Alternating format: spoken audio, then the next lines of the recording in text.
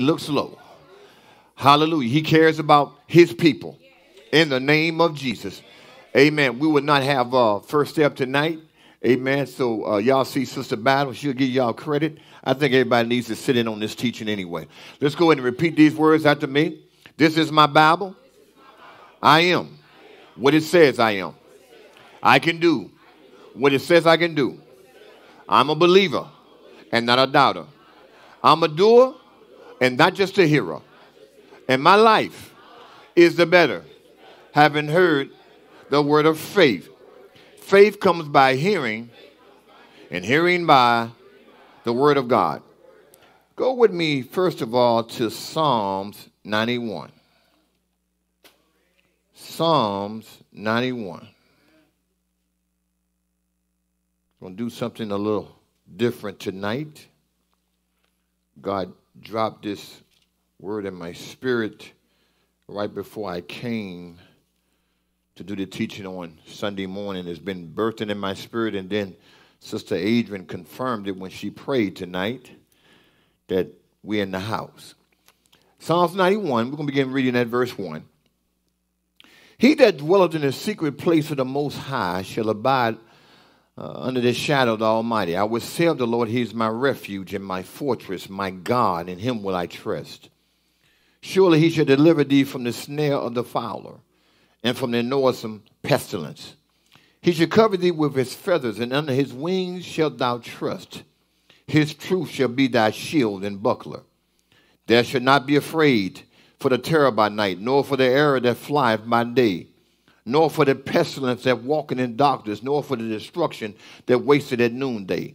1,000 shall fall at thy side, and 10,000 at thy right hand, but it shall not come nigh thee.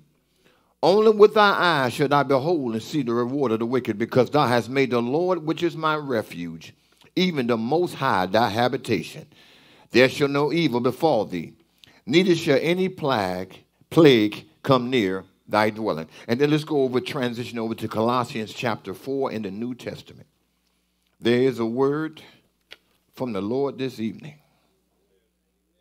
Psalms 91, that's one of my favorites. Whenever I feel that my back is up against the wall, I pull out Psalms 91. It has seen me through many highs and many lows. Colossians chapter 4. It's the last of the prison epistles by Paul. We're going to begin reading at verse 2. Continue in prayer and watching the same with thanksgiving. Withal praying also for us that God would open unto us a door of utterance to speak the mystery of Christ, for which I am also in bonds, that I may make it manifest as I ought to speak, walk in wisdom toward them that are without, redeeming the time.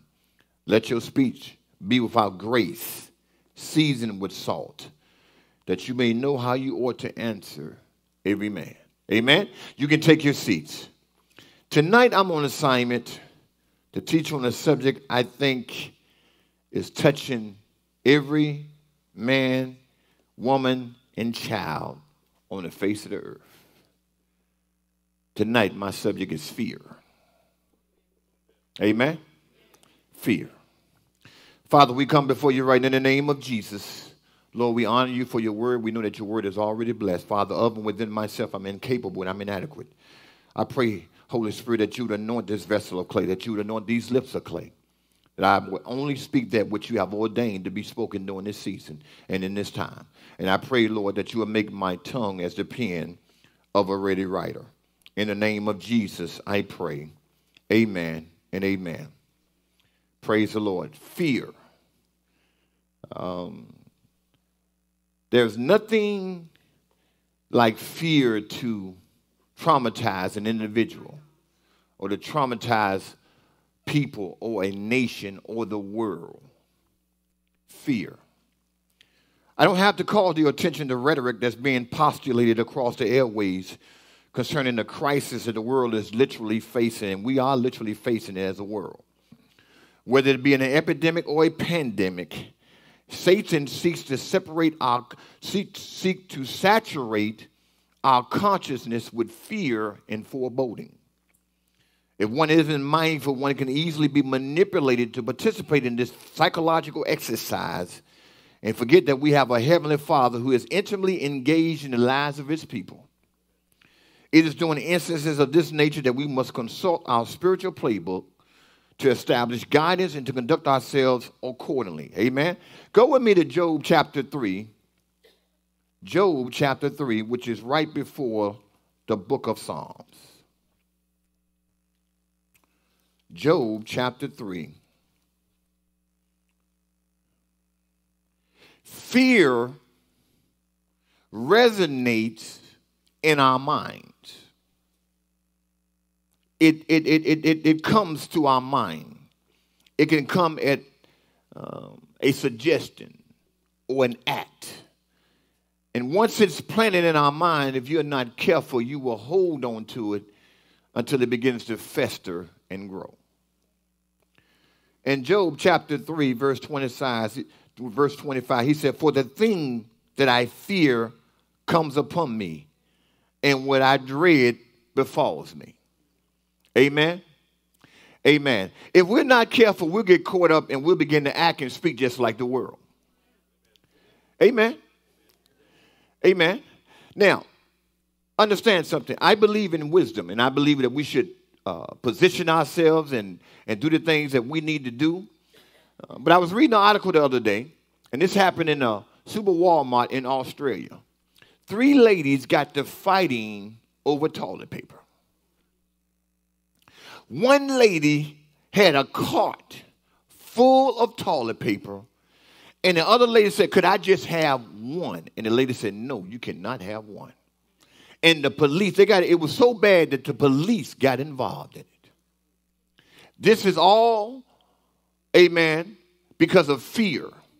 Fear of the unknown, fear of that which we don't know that's going to happen. And I thank God that we have the Bible. And the Bible tells us to fear not. Anytime an angel encountered an individual, the first thing that angel knew was to tell them to fear not, because they know looking at an angel is an awesome sight. And he always told them, whether it be Gabriel or Michael, he said, "Fear not." And I'm here tonight to tell you that regardless of what we see, regardless of what we're hearing, we are not to fear. Because we serve a righteous God. We serve a holy God. And as I search the scriptures, go ahead, don't pay the pay, give him some praise. Amen. Because see, you got to look the devil in the face. I will not fear. As long as I got breath in my body, I'm going to fight. And we're not to fear, and we're going to continue to fight, and we're going to continue to proclaim the gospel message of Jesus Christ. Amen. The thing that you got to understand is, amen, in many cases, that which we are fearful of is worse than the actual event. Because we put so much energy and so much thought process into that which has come, that then when it does come, it ain't as bad as we thought it was going to be. And we look at ourselves and say, "Oh man, I can't believe I took myself through that mental exercise and almost had a heart attack. My high blood pressure went up. My hypertension got all acted up, all because I feared." Listen to this powerful assertion. God never gave us the wherewithal to fear. God never created us to fear. He never created an environment where we were supposed to be going to and we'll be fearful. We'll depend on him. I don't care what your finances look. We're not to fear. I don't care, amen, what's going through your body. We're not to fear. Our hope is in God. With God, all things. He didn't say most things. He didn't say many things. The Bible said that with God, all things are possible. Fear originated in the Garden of Eden. Go with me to Genesis chapter 3. Fear. And I'm teaching on this because regardless of what happens, we got to understand that we have a blessed hope. See, the world don't understand that they are a spirit, they live in a body, and they have a soul. They don't understand that when life ceases on this end, amen, that After this, the judgment. It is appointed unto man once to die, but after this, the judgment. We have a blessed hope because we know we belong to God. We know that God has our best interest. We know that, amen, everything we need, all we got to do is go to the Father. Are you listening to what I'm saying? And we're not to fear. We're not to fold up. And we're going to learn tonight the dangers of fear. We're going to learn tonight that when you allow fear, that when you embrace fear, it will traumatize you. It will cripple you to inaction. In Genesis chapter 3, let's go to verse 8. And they heard the voice of the Lord walking in the garden in the cool of the day. And Adam and his wife hid themselves from the presence of the Lord, God amongst the trees of the garden. And the Lord called unto Adam and said unto him, where art thou? And he said, I heard thy voice in the garden, and I was afraid, because I was naked, and I hid myself. Adam, who was accustomed to God visiting him each and every day. But on this particular day, something changed. And what changed was, from a spiritual position, Adam had got demoted. He had got demoted because he did something that God told him not to do. And what he did was, he opened up the door, not just to sin, but the knowledge of good and evil. See, that's what we're trying to tell our children. Don't grow up before your time. Don't rush your life. Take your time. Enjoy what stage of your life that you're in, amen? Don't rush out here, because you're going to find that once you get it, it's not quite what you think it is. I remember, amen, when I wanted to stay up late as a child. Then when I got an opportunity to stay up late, I found out it wasn't what I thought it would be. Amen. I remember as a young kid, amen, so you can't do it now, but we were in the clubs at 14 and 15. And I remember I couldn't wait to get to the club. But when I got to the club, I discovered it was not what I thought it was going to be. Amen. I remember when we started messing around with the little girls and things of that nature. And then when we did certain things, we discovered it was not what we thought it was going to be. Amen. And what Adam did, he opened up a door into the knowledge of good and evil. And once he did it, he discovered this ain't what I thought it was going to be. And so now I can't commune with God because of fear. Hallelujah. I can't enjoy the presence of God. I'm trying to hide myself. And then I had to cover my nakedness, amen, as if God did not have a clue to where I was or what state I'm in. Don't you know that God was not surprised by the coronavirus? It did not catch him off guard. God knew it before the foundations of the world. And you got to understand that when we read our word, he said in the 24th chapter of Matthew, there are going to be wars and rumors of wars. You better hear what I'm trying to say.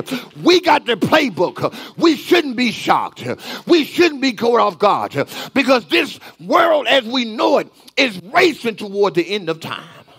And God is still in control. He will not let Satan have his way with you. He will not allow Satan to do anything. He will not allow Satan to step outside his bounds. Just ask Job. God let Satan do everything he wanted to do to Job. He said you can touch his body, but you can't touch his life. And guess what? Satan couldn't go outside the bounds of the authority of God. You better recognize who you are and whose you are. You better hear what I'm trying to tell you. We belong to the Most High God. Oh, my God. You better hear what's in my spirit. We don't serve an inferior God. We don't serve a God that's buried somewhere in a tomb. Our God sits in the heavens, and Jesus Christ sits right beside him. And he's ever living to make intercession on behalf of his people. I'm trying to tell you, you got to hold on to your faith. I'm trying to tell you, stop letting your heart grow fearful. I'm trying to tell you, stand up like you got a backbone. And I don't care what you're facing. You tell the devil, I belong to God. And you can't touch my finances. You can't touch my body. You can't touch my job. You can't touch my family. You better let him know who you stand for. And you better speak that thing out of your mouth. Give God some praise in here. Come on now, praise him. Praise him. Praise him like you mean it. Glory to Jesus. We walking around here worse than the world. We trying to tuck a tail and go in a corner and hide. And God ain't made us to do that. Amen. You better hear what I'm trying to tell you. Amen. That every time, let me tell you something. In I want to get my figures right, but I was reading, when this thing came out, I started doing some research, and I ran up on this thing in 1908. When some soldiers brought back this flu from overseas. They was in the first war, and they call it the Spanish flu, but it didn't originate in Spain. Actually, it originated in Europe, but the first cases was found in Spain, and so they blamed it on the country of Spain, but it did not come from Spain. And yes, it did wreak havoc. Yes, because people did not pay attention. Yes, because people did not obey. Amen. And what we got to do is that's why we get into situations like this where we have to obey not only what the word says, but we got to obey what those who are in government and in high places, who are in authority, tells us to do. Are you listening to what I'm saying? Okay. Go with me to 2 Timothy chapter 1. 2 Timothy chapter 1. So now we know where fear originated. It originated in God. Prior to the fall of Adam, there was no such thing as fear. No such thing as fear. Do you know that when Jesus Christ walked the face of the earth, that he never feared anything or anybody? There was a situation in the book of Matthew where Jesus told them, let us cross over to the other side. And so the disciples were still up. And Jesus was tired because he had been ministering all day. And he went in the bottom of the boat, took a blanket, rolled it up and made a pillow and went to sleep. But a storm came up. This was not an ordinary storm. This was a storm that was raised up by demons to try to take the Son of God out. And the disciples, they was fighting against the waves and fighting against the storm. It got so bad that they told Jesus, they went up there and woke Jesus up. They said, Master, don't you care that we almost perish? Jesus got to be the coolest person I know. Jesus got up. He didn't even acknowledge them. He just told the wind to chill out, and he told the storm, peace, be still. Then he rebuked them. He said, why were you fearful, and why you have such little faith? And so my question to you is, why are you so fearful, and why are you of such little faith? When we are connected to Jesus. Don't you know that you've been in situations before that you didn't think you was going to make it? You were in relationships that, truth be told, you almost lost your mind. And sometimes you look back and you try to wonder how you got out of it. And the only thing you can say is, but God. Do you understand what I'm saying? Some of us have been in financial situations. We thought we was about to lose everything we had. And at the set up point in time, we got delivered. The bill was paid on time. Amen. Unexpected checks came in the mail.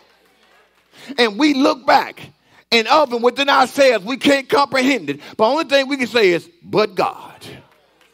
And I'm here to tell you that we're going to look back on this time, this day and age, because we are believers. And we don't function like everybody else do. We are bi-dimensional. We operate in a natural realm, but we also operate in the spirit realm. And if Jesus told a storm to peace be still, and he tells me in Matthew 28 that all power from heaven and earth has been given to me, go. He's telling me that I can operate the same way that he did. And we're going to begin to speak and pray against this virus. And we're going to ask God, God, make it dissipate. God, render it powerless and ineffective. In the name of Jesus.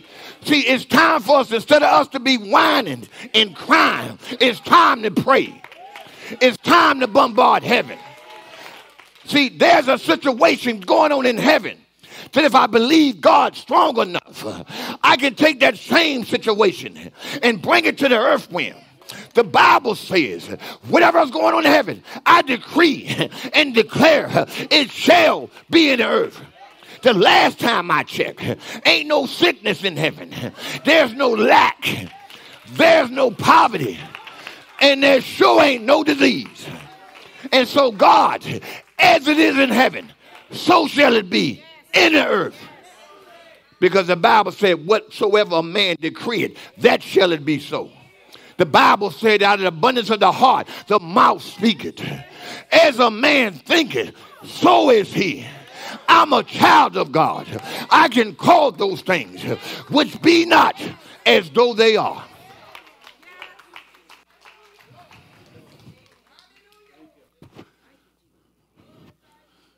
Are you in 2 Timothy chapter 1? Verse 7. For God hath not given us the spirit of fear, but of power and of love and of a sound mind.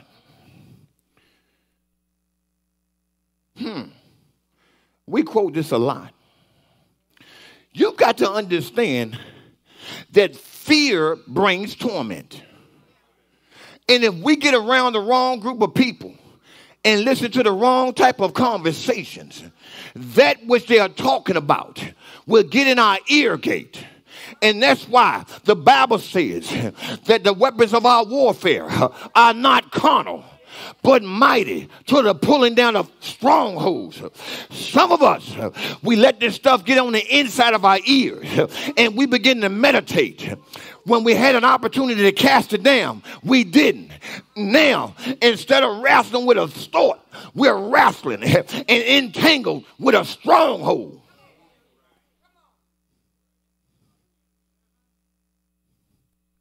And so he said,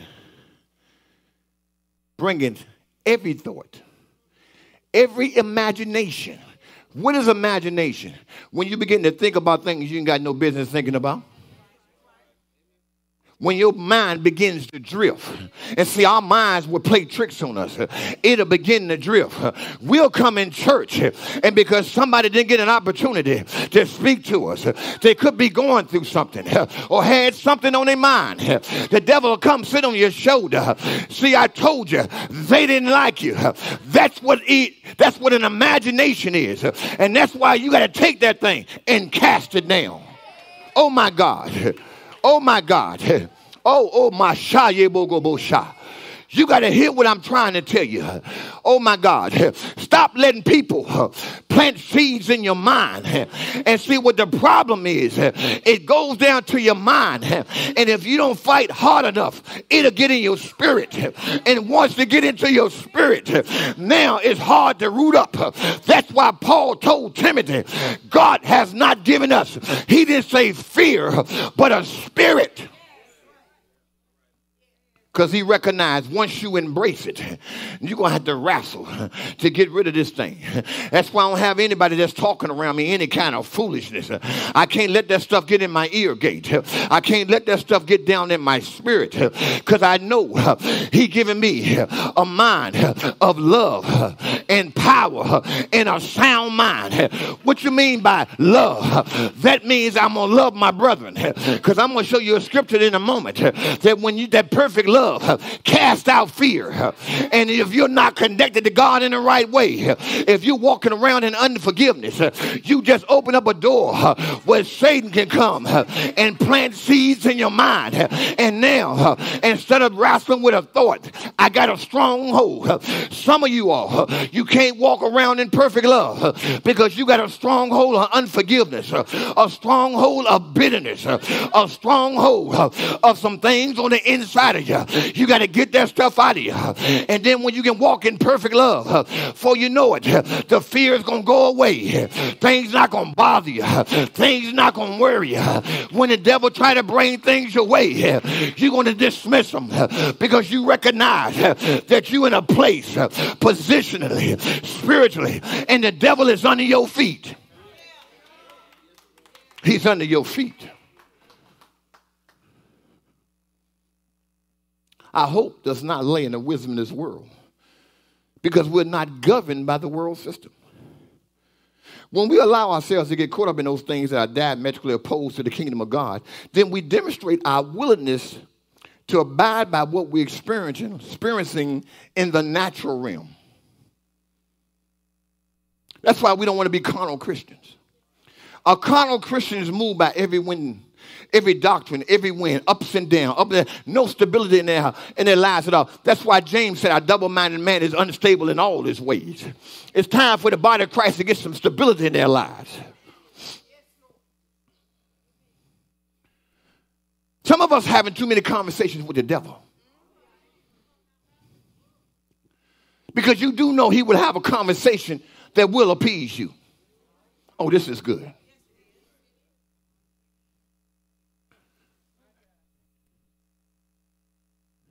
Satan will bring you, or let's put it this way, Satan will attack you at the point of your vulnerability.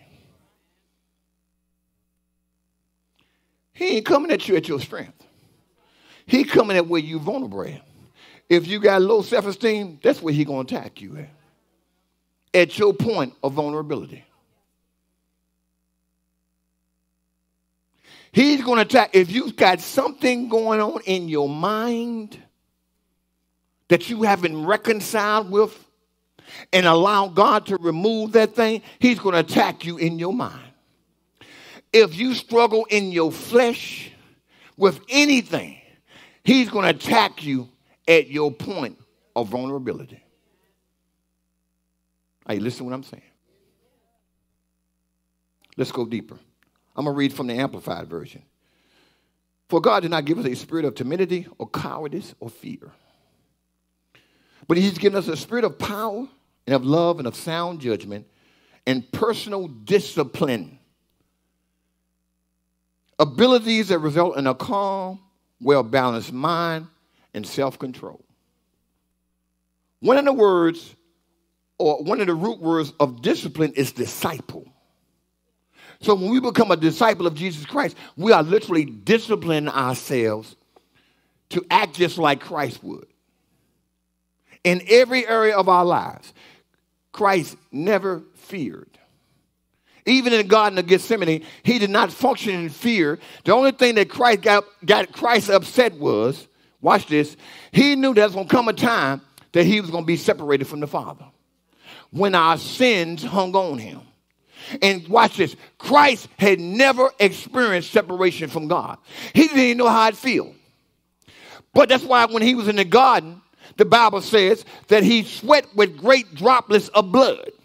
The agony of what he had to go through, it wasn't our sins that he was worried about. He had never been separated from God. And he was trying to reconcile in his spirit what was it like. But he knew that his ways was to please God and not do what he wanted to do. Now, what is it that God wants you to do that you want to do, that you know is God, but it ain't going to be comfortable for you? That's why he said, pick up your cross daily. Not on Sunday, not just on Wednesday. He said daily. Every day, pick it up. Every day, you should be walking to the enemy's camp. And you should be the light in the midst of darkness. Don't get into conversation because they talked about the coronavirus. Amen. Don't buy into what they're buying in because they don't have what you have. They're not connected to who you connected to. God said, I know the thoughts I have towards you. Did I just read? He said 1,000 will come by your side, 10,000 by your right hand, but it will not come nowhere near you. And one translation said it won't even come near your dwelling. So I'm a believer. He said, it won't even come near my dwelling. I've already assigned angels around my house. I did this years ago. Even since we've been here, angels are on this premises.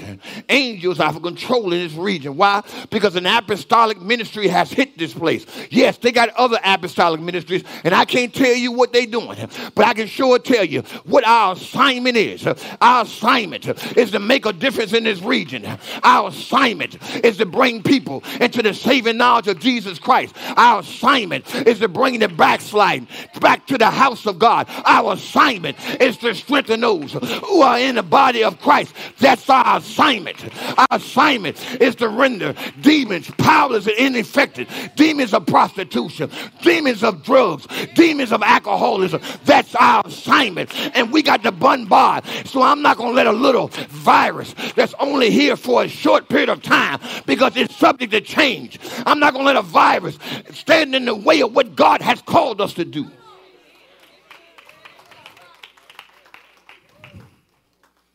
Not this time, devil. Fear is a strong emotion caused by great worry about something dangerous, painful, or unknown that is happening or might happen. That's from Webster. That's what fear is.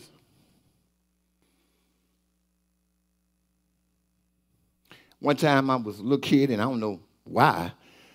I guess even then God was connecting with me spiritually. I'm talking about a real little kid. In first grade, I had a consciousness of death, and I feared death. And I would literally lay in bed some mornings before I went to school, and I would get pictures of myself being buried alive. Didn't understand the whole concept of spirit, soul, and body. Now that I'm saved, I recognize that since I'm connected to God, should my life cease on this side, that my spirit and soul is going to be reunited with him instantly.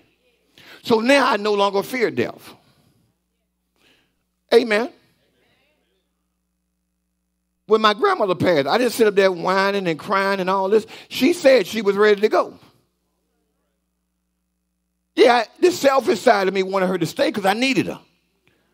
But God was calling her home. And then I was tagged to carry on her assignment at another level. So we got to understand, who is it that we belong to? Who will you believe? Whose report will you believe?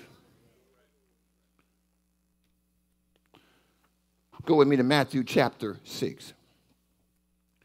The objective of this teaching fear is to alleviate the emotional trauma, stress, and strain that has arisen from being bombarded with statistical analysis and various medical hypotheses surrounding the inevitable message of gloom and doom. That's Pastor Mace. That's my original stuff. I ain't got to quote that one. Please understand that I'm no way trying to trivialize our present emerging circumstances. I believe it is invaluable to be informed, but also to keep everything in its proper perspective. All right, listen to what I'm saying. In its proper perspective. There's no way God's going to deliver me from a life of sin and allow a virus to come in and take my life out. Not at this stage in my life. That's too much work. There's no way that he's going to allow me to go through the Gulf War when we didn't have the knowledge that we have right now to bring me to this point right here and snuff out my life, allow a virus to snuff out my life. There's no way at 20 years of age I can be driving on sleep-covered road, flip my mother's car over, walk out, and don't even have to go to the hospital. There is no way. There's no way that he's allowed me to go on different continents to get the training, amen, to get the intestinal fortitude that having done all, I'm to stand, that I'm to be a soldier. There's no way I spent 3 years in Alaska. No way I went to Hungary, 2 tours in Germany, 1 tour in Korea, all over the United States. They're coming in this here place and time and to be taken out by a little old virus. The only thing Jesus got to do is snap his finger and it will be gone. There's no way. There's no way. There is no way Not this time, devil. I won't receive what you are transmitting over the airways. I won't receive the report of what the media is trying to get us to buy into. I won't receive it in Jesus' name. There's a work that we're doing, and we're in a good work, and we will fulfill the number of our days on the face of the earth. Yes, we will. We will do it. Matthew chapter 6, verse 31. Therefore, take no thought, saying, what shall we eat, or what shall we drink, or wherewithal will we be clothed? For all these things do the Gentiles seek, for your heavenly Father knoweth that you have need of all these things. But seek you first the kingdom of God and his righteousness, and all these things shall be added unto you. Take therefore no thought for tomorrow shall take thought for the things of itself. Sufficient unto the day is the evil thereof. Go over to Isaiah chapter 46. In essence, we do not possess the entire spectrum of the unknown. But I praise God Almighty that I'm connected to him. He knows all things. As we traverse through this latest medical anomaly, let's stay focused, but also remain realistic about everything that is occurring. In other words, it's important to be informed. God is not shocked by the latest occurrence, and the Holy Bible illustrates his omniscience. In Isaiah chapter 46, verse 9, he said, now remember the former things are old, for I am God and there is none else. I am God and there is none like me. Verse 10, declaring the end from the beginning and from ancient times the things that are not yet done, saying, my counsel shall stand and I will do all my pleasure.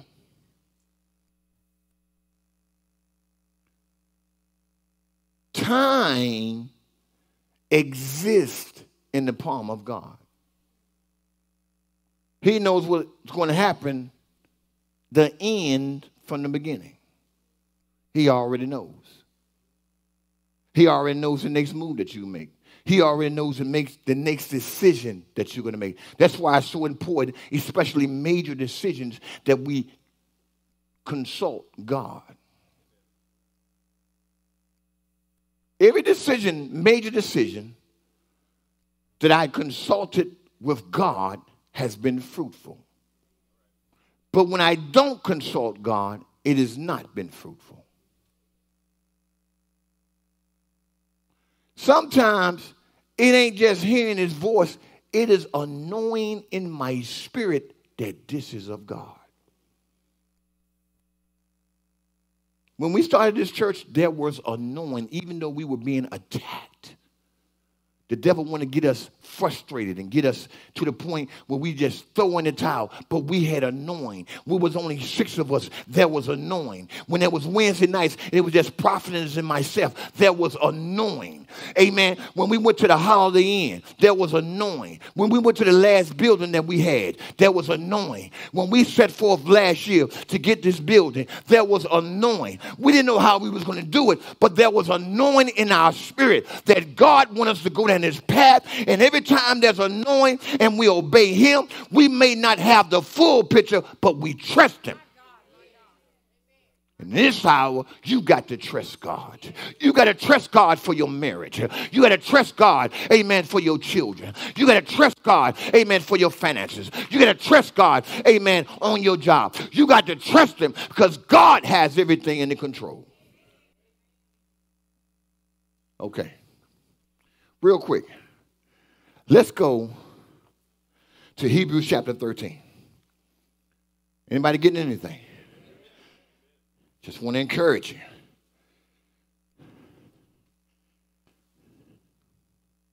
Hebrews chapter 13. Our faith must remain rooted and grounded in God, even during trying times. By virtue of our faith in him, God seeks to honor his word in every aspect of our lives, in every area of our lives, because our faith is rooted and grounded in him. I don't care what you're going through, he's going to bring you out. Everything. I said everything. Everything. Everything. Only thing you got to do is practice the principle. Amen. When I say practice the principle, you got to make sure that every doorway that would allow Satan to have legal access to your life is shut tight. Everything.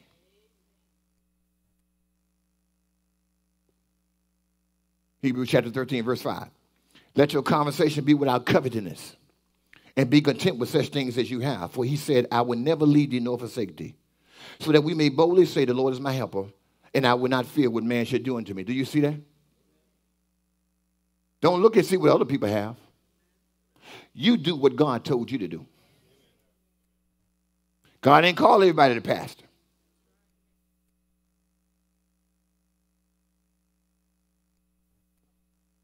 But whatever God has called you to do, you get the same benefits as if you were pastoring. I don't get a bigger crown than you when we get before God, as long as you were faithful to that which God had called you to do. But now when you step outside of your lane and do something that God didn't call you to do, you about to forfeit your crown. That's why in my last church, I wasn't trying to be an apostle. Amen. I seen what he went through. I seen how people gave him fits. I was just trying to support the man of God any way I could. I just wanted to make sure I wasn't a burden to him. And then when me and my wife got married, we made sure we weren't a burden to the man of God. If he wanted us to give, to give. If he wanted us to travel with him, to support him, that's what we did. If he wanted us to clean up the church, that's what we did. Because we did everything to help the man of God to hold up his arm and not become a burden to him. And guess what? If I hadn't done that, we wouldn't be having this conversation right now. Because when you make a decision, it should be fruit behind it. And I'm talking about, it shouldn't be years and years down the road. You should see some fruit right away. I would like to just take that deeper, but I don't have time. Go with me to Numbers. Numbers chapter 16 quickly, because I want to expound on this situation here. I got to have people around me who are faith fighters, water walkers, people that can call fire down from heaven. I need some giant killers. I can't have people around me that looking at their situation and their situation overcomes them, and before you know it, they're somewhere folded up to me. I can't do it.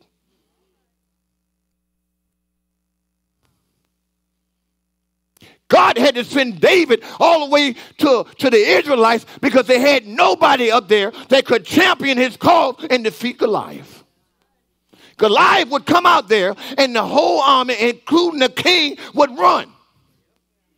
So he said, okay, I got a trick for you. You won't live up to it. I'm going to send my servant David to take care of this giant. And it was a kid that came and killed a 9-foot giant. While everybody else was somewhere sniveling. Walking around. Why? Fear. David didn't go in his own strength. He said, you uncircumcised Philistine, you about to come up against my God. I'm going to deal with you. And he didn't call Jesus' name because, Jesus hadn't come on the scene. But what he had, he used. He said, God would deliver you into my hands. He didn't even have a sword, but what he had, he used. Some of y'all are looking for a sword instead of taking out what God has already given you to use. The sword can't help you, but use what God has put at your disposal to bring the giant down. Corona is a giant, but I'm like Zerubbabel. I'm looking at a mountain, and it shall be made a plain in Jesus' name. It shall be made a plain. All right, quickly. Are you in Numbers chapter 13? All right, verse 17, real quick. Time is running out. Verse 17. And Moses sent them to spy out the land of Canaan and said unto them, get you up to this way southward and go up into the mountain and see the land. What is it? And the people that dwell therein, whether they be strong or weak, few or many. And what the land is there that they dwell in, whether it be good or bad.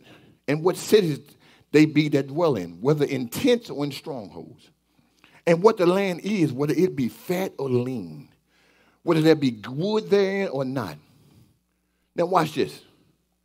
And be ye of good courage, and bring of the fruit of the land. Now the time was the time of the first striped grapes. You see that? So Moses, who is the leader, the de facto leader, has selected 12 individuals who are leaders of their tribes.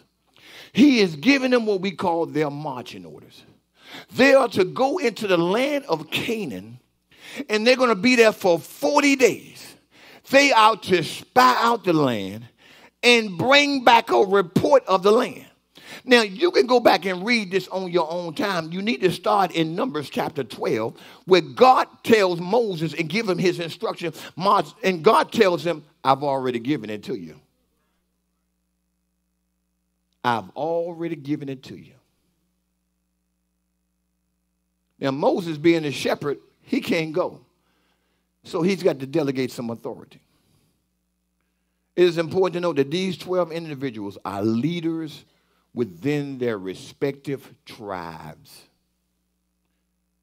Leaders are going to be held to a different standard than the lay people. Leaders are held to a different standard than the lay people. Leaders are going to be held to greater accountability. I want you to grasp this.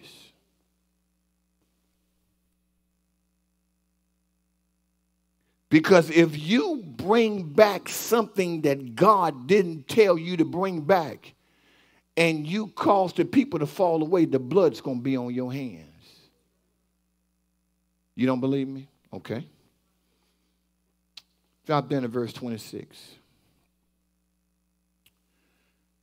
And they went and came to Moses and to Aaron and to all the congregation of the children of Israel unto the wilderness of Paran, to Kadesh, and brought by the word unto them and to all the congregation, and showed them the fruit of the land. And they told him and said, we came unto the land whither thou sentest us, and surely it floweth with milk and honey, for this is the fruit of it. Now watch this. You got to understand, this is incredible. They came back with a cluster of grapes that was so big that 2 people had to carry them. Do you understand me? Can you imagine 2 big jokers coming back and they got a big old thing of grapes on between them? They were so big. And then they already said, the land is flowing with milk and honey. So what God sent us, it is true. And here's the fruit of it. Okay, let's go deeper. Now, in verse 28, there's a word they use. Nevertheless. That's like saying but. Be careful when God tells you to do something, you comes out with a but. You about to get in trouble. Nevertheless, the people be strong that dwell in the land, and the cities are walled and very great. And moreover, we saw the children of Anak there, the Amalekites dwell in the land of the south, and the Hittites, and the Jebusites, and the Amorites dwell in the mountains, and the Canaanites dwell by the sea and by the coast of Jordan. They're getting the people stirred up the wrong way. And Caleb stilled the people before Moses and said, let us go up at once and possess it, for we are well able to overcome it. But the men that went up with him said, we be not able to go up against the people, for they are stronger than we are. And they brought up an evil report of the land, which they had searched unto the children of Israel, saying, the land through which we have gone to search it is a land that eateth up the inhabitants thereof. And all the people that we saw in it are men of great stature. And there we saw giants, the sons of Anak, which came of the giants. And we were in our own sight as grasshoppers. And so we were in their sight.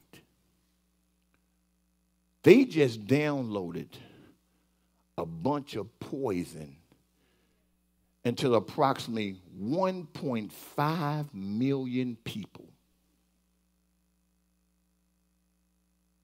It was probably more than that. 10 individuals against 2, because only 2 people came back with a good report, Caleb and Joshua. Everybody else stirred up the people. Okay? What was the results? I'm glad you asked. Go over to Numbers chapter 14. That's why in this house we got to be on one accord. I'm sorry. We will be on one accord. We will be on one accord. I promise you. If one thing I have a nose for, it's a spirit of rebellion. I can smell it. In Numbers chapter 14, verse 1. And all the congregation lifted their voice and cried. And the people wept that night. And all the children of Israel murmured against Moses and against Aaron. And the whole congregation said unto them, would God that we had died in the land of Egypt, or would God that we had died in this wilderness? And wherefore hath the Lord brought us unto this land to fall by the sword, that our wives and our children should be prey? Were it not better for us to return unto Egypt? And they said one to another, let us make a captain and let us return unto Egypt. Do you know what that is? That is a spirit of rebellion. Then Moses and Aaron fell on their faces before all the assembly of the congregation of the children of Israel.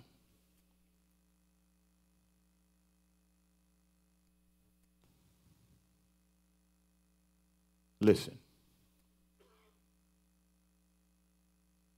God was so angry with them.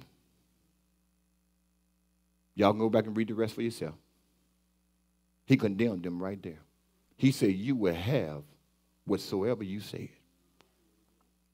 Every individual 20 years and above died in the wilderness.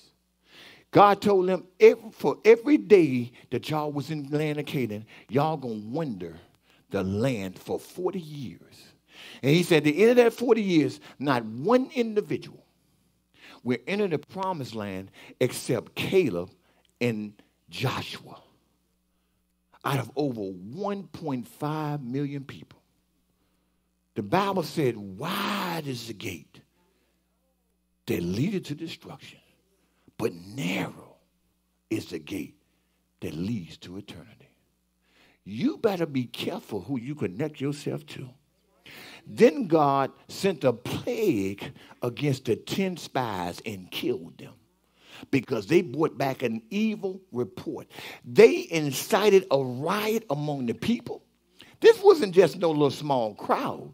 This was over 1 million people shouting at Moses and shouting at Aaron. And they was ready to stone them except God had intervened. And because of that evil report, the people began to become fearful.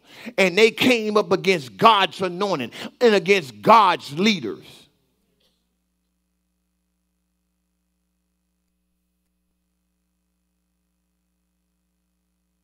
That's why in this house we will speak the same thing. I carry a spiritual knife with me everywhere I go. Even when I'm in a suit. To deal with stuff swiftly. You know, Tarzan, he dealt with stuff swiftly.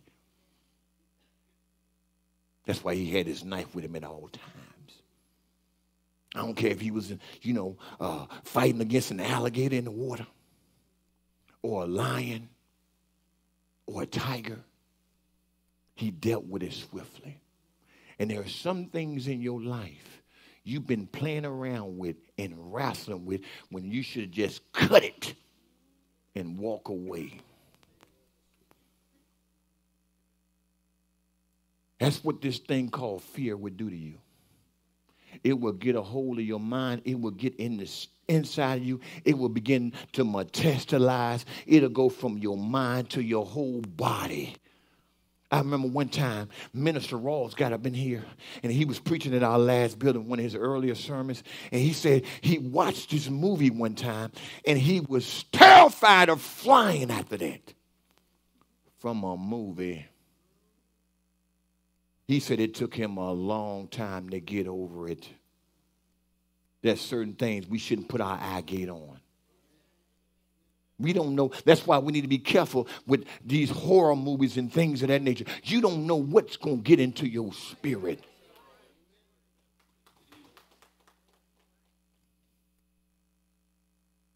the most devastating Nightmare on Elm Street was the first one. He only killed 4 people. But I was scared to go to sleep. Just listen to him.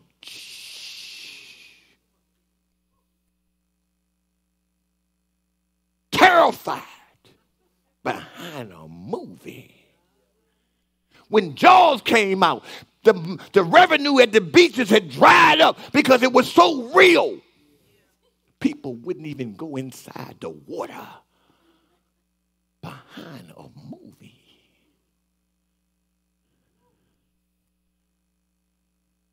There's some things we shouldn't be sitting around meditating on. There are certain conversations we shouldn't be having. We shouldn't have a Eve spirit. You sitting around here befriending someone who got a demon on the inside of you, and you don't even know they're leading you to hell and away from the kingdom of God. Some of y'all involved with people, and you're trying to figure out how come we not getting nowhere. It's because they jealous of you. They recognize the anointing that's on your life, and they figure if I could just get you off course slowly, before you know it, you don't know you're out of place, and then you done forfeited your destiny. I have a Joshua anointing. Joshua encountered this man one night. He said, Joshua had his sword. He said, are you friend or foe? The angel said, okay, calm down, little man. Take your shoes off because you're on holy ground. But at least Joshua was ready to take him out. Are you friend or foe?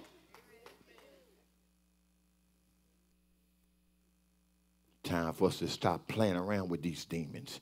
Demons of fear. Demons of timidity. Before you know it, this stuff gets in your spirit. And then you are paralyzed with fear that you can't. Now, some fear is good. Some fear would keep you on point. You scared. You know how you have been in a situation, your partner asks you scared? No, but inside you're like, yeah. But you know you got to go ahead and do what you got to do. But you can't let them know I'm scared. And so the fear keeps you on point. And then when it's over with, you go somewhere, Lord, I sure was scared. Jesus. But you don't want to get to the point. And that's why Paul had to get on Timothy. Because, see, Timothy was young.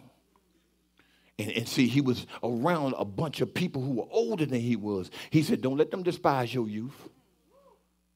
In one place, he said, now stir up the gift on the inside of you that was laid on with the hands of the presbytery. That's why we don't just lay hands on just anybody. I can't have anybody walking around with my anointing and you're not even true to me. Do you know what it took me to get this? Do you know what I had to go through?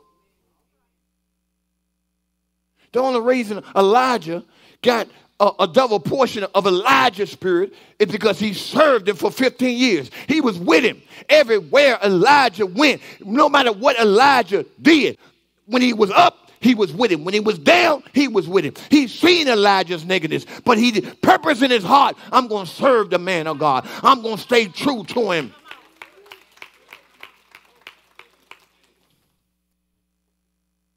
And in the end, when Elijah asked him, he said, before the Lord takes me, what will you ask of me? Elijah looked at him and said, I don't want what you got. I want a double portion of it. I want a double portion of your anointing. Because watch this. Now, Elijah was in the word. And I'm getting ready to close.